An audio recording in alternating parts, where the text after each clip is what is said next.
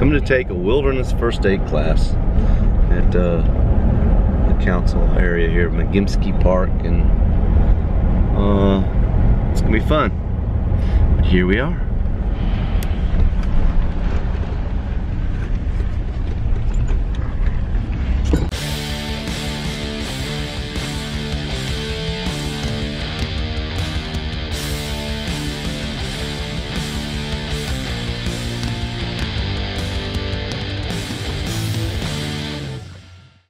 Hi, welcome to Backpacker Dad, and today I am going to talk a little bit about a course I took recently. I've been involved, as you know, if you watch this channel, I've been involved in scouting for years, and I've always, had CPR when we went to the camps. I make sure I keep that certificate up and current.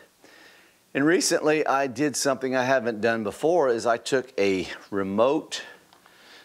wilderness and remote first aid course through the Boy Scouts of America. Now, REI has one, which is it's another sanctioning body does it, and it's kind of expensive, I would say.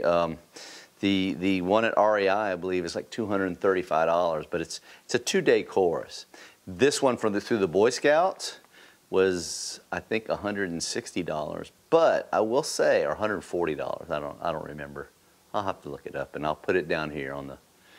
But I will say that I learned so much on the course, even though this particular course is Boy Scout centric. Now, if you want to take this course, I would highly recommend it, because it exposes you to first aid things that happen that are in the wilderness that can be dangerous, and you could save someone's life.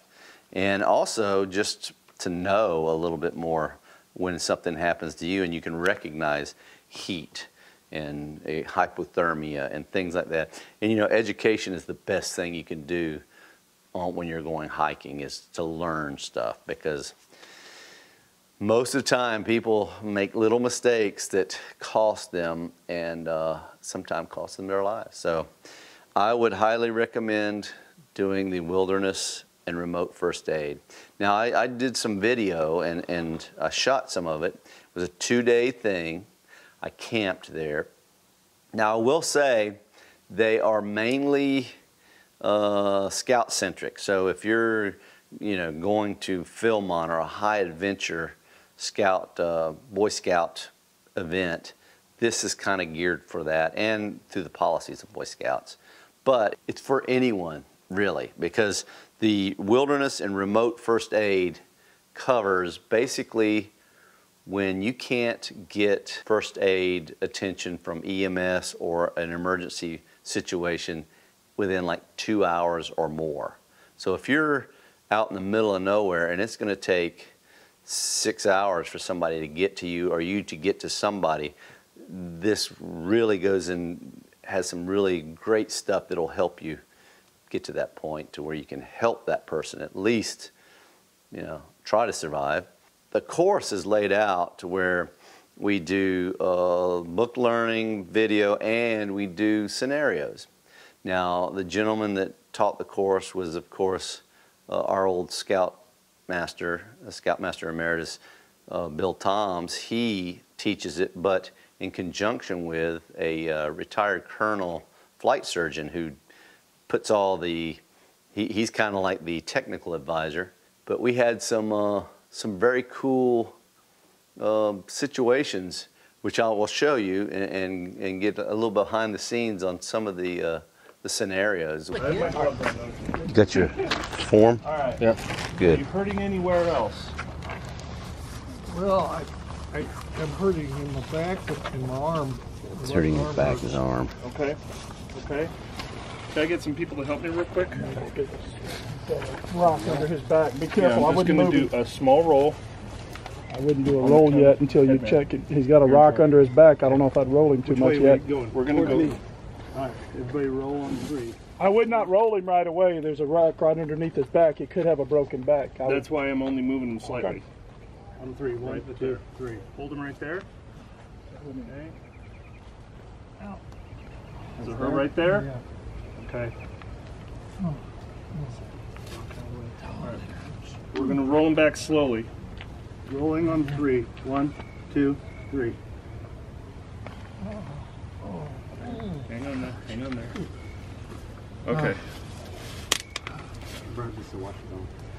Okay. Do you have any allergies? Yeah. Are we going to treat this with one bandage and one roller gauze? What are you allergic to? I got some like Centipryl and A shelter over the top of them. You're at Philmont, you're going to have a nylon dining fly. Right. You, Oh, that's not All that right. one. Not that one. The first pulse was taken at 1540, was 56. We got him over here at 1600. His pulse was 80, and he had beginning stages of shock with confusion and things of that nature. okay, cool, cool.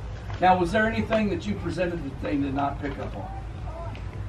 It's a great thing to do just for your own self and your family. If something happens to your family, you definitely, and I would suggest anybody and everybody do CPR, because, you know, used to it's like, oh, I don't want to breathe in anybody's mouth, and you know what, now they have it down to where it's just, there's actually just a chest compression, you know, and if you can save somebody's life, that is like worth everything, because it may be your father, mother, grandparent. It may be somebody that you know real well that could have a heart attack, and if you know CPR, you can actually save their life or at least give them a fighting chance. So I recommend going out, checking it out, and either through REI, and if you don't want to spend the extra money and do this, I understand, but at least do CPR. I'm sure you can do CPR and find a CPR class that's either free or very little. If you're going out in the outdoors and doing any kind of hiking or any kind of thing like that, I think everyone needs to do CPR. So that's my